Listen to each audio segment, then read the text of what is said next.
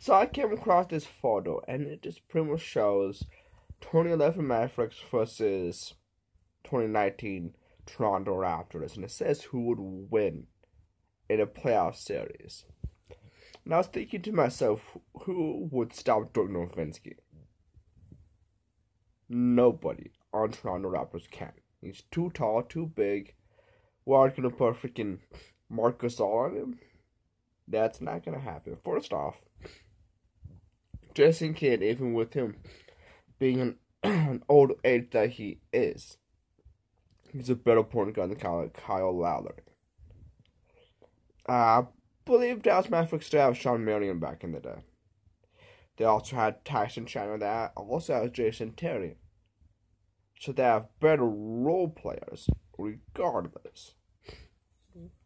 So Dallas Mavericks would win that series. They beat a healthy Miami Heat team with LeBron James, Dwayne Wade, and Chris Bosh. Toronto Raptors barely beat a freaking team with Stephen Curry on it.